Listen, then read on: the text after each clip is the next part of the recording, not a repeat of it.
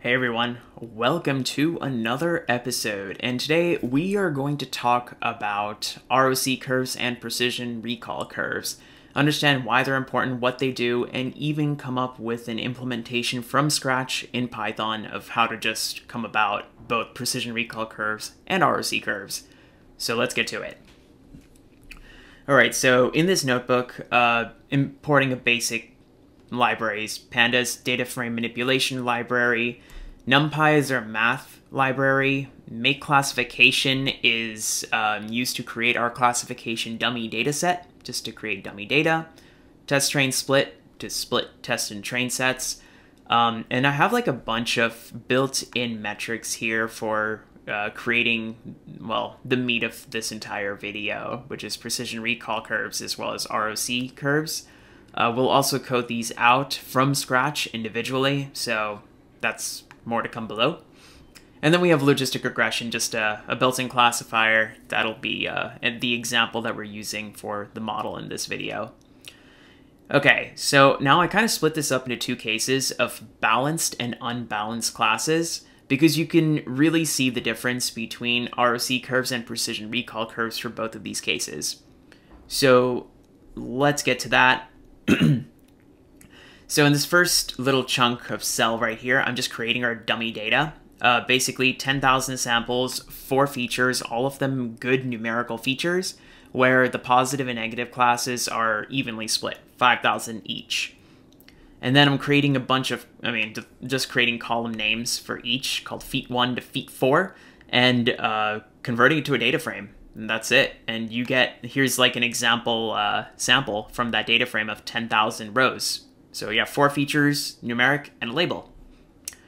Okay, so now what we're doing is we'll basically split our data set into test and train sets with like a 90-10 split. I'm putting shuffle is equal to false here because this is very application dependent.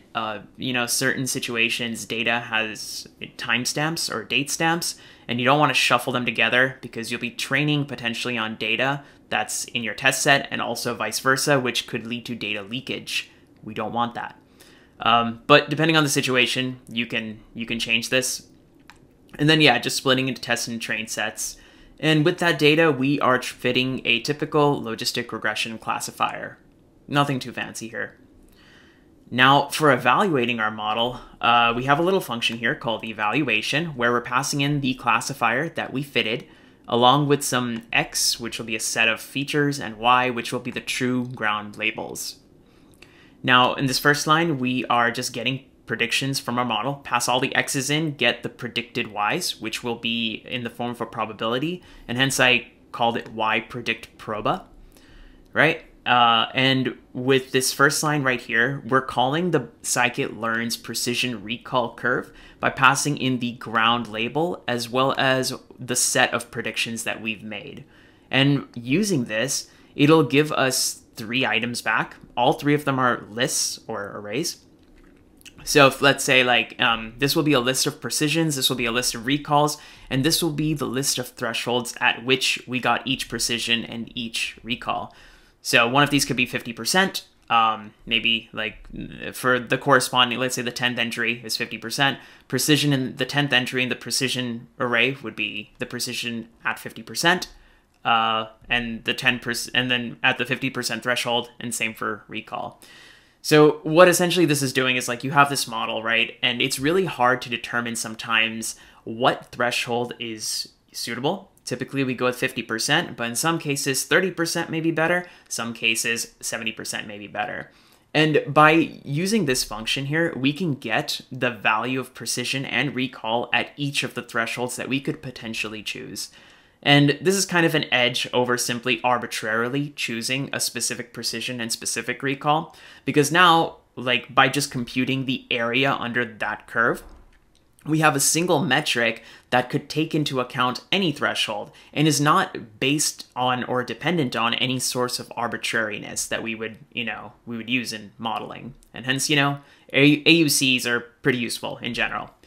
I think I skipped this line, and this is just used for the same thing instead of a precision recall curve where, you know, the y-axis precision, x-axis is recall, we have the typical ROC curves where, you know, the y-axis could be like true positive rate and the x-axis could be false positive rate. Again, we pass in the ground labels and the predictions and we get similar arrays of false positive rates, true positive rates, and the thresholds at which they exist. Just returning a JSON dictionary for now we can, with AUC, again, it's a built-in function that takes a list of all the x-axis, the y-axes, and the x-axes, and then it is used, well, just to compute the area under the corresponding curve created by that graph, right? It's pretty neat. Very simple function that will return a number. And so if we just call our functions on our train and test set, we get the train and test AUCs for both cases.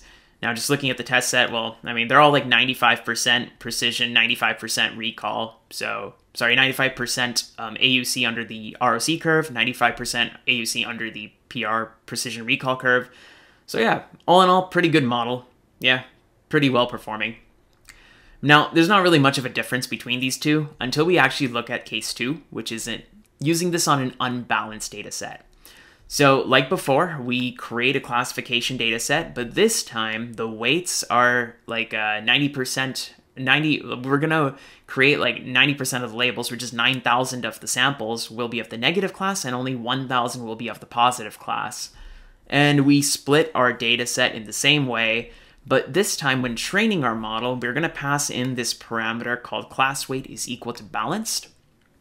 With this, we're telling logistic regression to say, hey, because there are 9 times more negative samples than there are positive samples, when training, we want to weight the samples of the positive class 9 times more than that of the negative class. This is kind of required. This and potentially undersampling would also be required because you need your model to be able to predict, or rather interpret and detect, these small instances of positive classes or positive labels that occur in your data. Without it, it's just going to perform much worse. Now, looking at, we're just calling the same evaluation function, and it's only here now that you can see the true difference between just a simple ROC curve versus a precision recall curve, right? While the ROC values might be super high and they get you really excited, this 70% is more likely how your model is currently performing, right? Because my hunch is, and you can also check this with the data, is that there's because of the few positive classes, your model finds it a little hard to detect them. And so our precision is tanked, but our recall is pretty high. And that's why this might be a more indicative of actual performance and the kind of performance that we would be looking for anyways. So yeah, that's also kind of what we called out here. So why use precision recall curves over ROC curves in some cases? It's because of class imbalances. Okay, that's like the main takeaway from this section right here that we just went through. But all of this is just using, you know, these black box, you know, functions that are built in so well in scikit-learn that you should be using, by the way. But let's pick it apart a little bit and try to implement those functions ourselves. So let's create them so that you get a better understanding. Now, the first thing to note, though, I kind of put this under a big note right here, is that the area under a curve in scikit-learn is typically found by using the trapezoid rule. So if you, and as a proof, like you can kind of go into scikit-learn's documentation and you see, okay, this is like this is the AUC function that we've been using before. And if you scroll down here, you'll kind of see this little highlighted thing that I've made here, where it's calling a numpy.trapz and passing in y and x. Y and x being like lists of values, like lists of precisions, lists of recalls, or lists of true positives, a list of false positives, like I mentioned before. And with this, it's basically going to perform the trapezoid rule. I'm not sure if you remember that, but if you kind of remember in high school, there's this little, let me try to open it. These are, yeah. I might have closed it here, but let me actually just Google up trapezoid rule real quick and get back to you. Okay, so this is a super simple example where, you know, maybe your curve might be like a little bit more smooth than this, but with the trapezoid rule, what we can do is, you know, kind of create very distinct lines, and it's a method of finding an area by splitting up your entire curve into, you know, probably vertical sections, and then finding the area of those components. And typically those components will be like, from 0.25, from 0.25 to 0.5, it looks like a trapezoid. And you can use like the trapezium formula in order, the trapezium area formula, or area within a trapezium, to just find, this area. And similarly, we'd find this big chunk area, and then we would find this little triangle area, and then add them all up to get the overall corresponding area of this curve. And that's how you would kind of find area under a curve, right? And that's kind of how you would use a trapezoid rule in general, right? And that's kind of what's going on here. Now, what we're going to do, we're going to kind of use that logic too, just for context. So first, ROC AUC manual is our manual. This is going to be the manual function that we use, which inputs a set of ground labels and a set of predictions, kind of like what we did before, right over here. Yeah, same inputs, but the outputs are going to be, well, I'm just going to output the area under the curve, which is the AUC, right? So first of all, what we're doing is we're creating data frames for a set of predictions and a set of labels. There's 2 columns in that data frame. And are initializing all the false positives and true positives that occur to be just empty lists. And let's say that we want to evaluate this for 100 thresholds between 0 and 1 at intervals of like 0, 0.01, 0.02.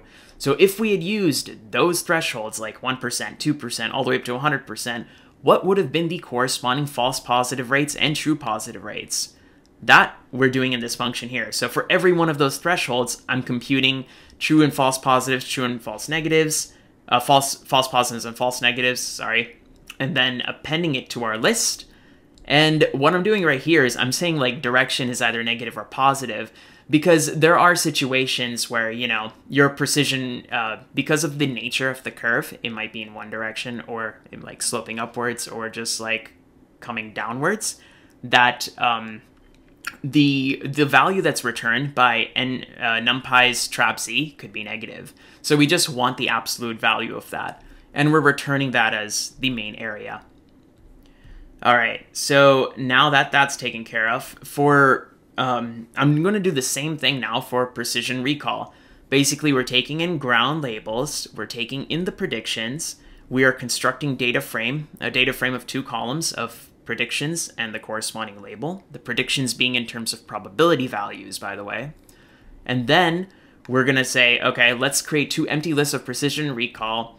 The thresholds we're going to do from 0 to 100, and we are going to compute precision and recall. So precision recall will end up to be like a list of 100 elements. At different items, it'll be like the precision recall at different thresholds. And now we have, and then we compute the area, which is using the trapezoid rule. NumPy has a built-in function for it. Now what we can do is, in our new evaluation function that I'm creating, it has the same input arguments as a train classifier, which is our logistic regression train classifier, a set of x's and actual ground truth label y's. So with that, we're making a prediction using the built-in functions to determine the area under the curve for the precision recall curves, which we did before, but I'm also adding in manual calls to our ROC and precision recall so that we can compare all these values together. With that, let's take a look at how our values look. So for the balanced data set case, it looks like, the built-in ROC and the ROC here, they agree with each other. Same with the built-in precision recall metrics, they also agree with each other, which means that we implemented it pretty good. And with the unbalanced data set case as well, you kind of see that the values that are to be matched from, the built-in scikit-learn version as well as our version, they do match up pretty well, Now, you might see there are subtle differences between, these values for precision. It's mostly because the precision recall curves, the way that it is determined is not exactly the way that I have typed it out. And in fact, let's see if I could pull that up. If I can pull that up right here, right? So we have this function, right, that's built in the precision recall curve. But what it does is in reality, it makes a call to this binary CLF curve, which basically it outputs a list of false positives and true positives.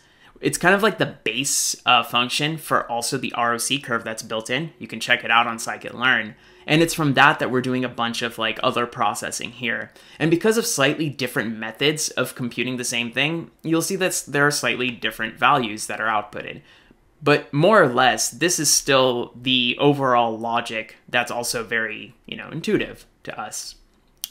The main takeaways that I want you to get out of this, though, are it is also, first of all, it's also better to use AUC over just specific precision and recall scores, because when you're calculating precision and recall at like 50% thresholds, like you don't know if that threshold is the best, and also there is a sense of arbitrariness in just choosing that threshold. And computing an area under a curve removes that sense of arbitrariness because we can see how the model's performing at all thresholds. So it's a better single metric that removes a sense of arbitrariness. And also, like I mentioned up here, wherever I mentioned it here, precision recall curves can be very useful in evaluating models where there's high data imbalances. So you might want to check that out too. I'll put all of this code in the description down below. It's a link on my GitHub. I encourage you to check out probably the trapezoid rule, certain other things like the actual coding documentation for each one of these libraries. Now, one last thing, a tidbit before we leave, is that I have this function here called average precision score that I'd never really used. But this is an alternative case to computing area under the PR curve, right? And why it's an alternative case is, well, if you look at the documentation here, you know what? When you look at the AUC and how it's computed with the trapezoid rule, there's interpolation that is actually happening. So let's say you look at this particular, ROC curve, right? So it's 0, it's 0. At 0.25 for a false positive rate, it's a 0.5 true positive rate. But in these values, it kind of looks like, well, at 0.2, the value would be something around 0.3 for a true positive rate, which honestly isn't necessarily the case, right? And this could be a difference. It's only because here, in this case, there's only like 4 thresholds that we're actually using. And in my example, there were 100 thresholds. So the more number of thresholds that you use, the more accurate will be the representation with the ROC implementation that we made. But, sometimes in this case, it might be a little too optimistic. And in which case, we might want to use like step function wise. So it would go kind of like how my cursor is being traced, right? And we only want to use step function wise characteristics. What it would do is it would actually decrease, though, the value of the area under the curve. And I think if you read this documentation, it's exactly what it says. Because the linear interpolation, just connecting 2 points, could be too optimistic, is why this might be another alternative solution to evaluating how a model performs. Now, when you're comparing 2 models together, it kind of doesn't make too much of a difference because you're only concerned with what is one greater than the other. But this might be still a good method or a good function to use in scikit-learn. And you can just check out the source documentation here, along with everything else. I'll just put it in the description down below. So that's all I have for you today. If you like what you saw, please hit the like, please subscribe, hit that bell, and yeah, just have a good day. Happy coding, happy data sciencing. Take care.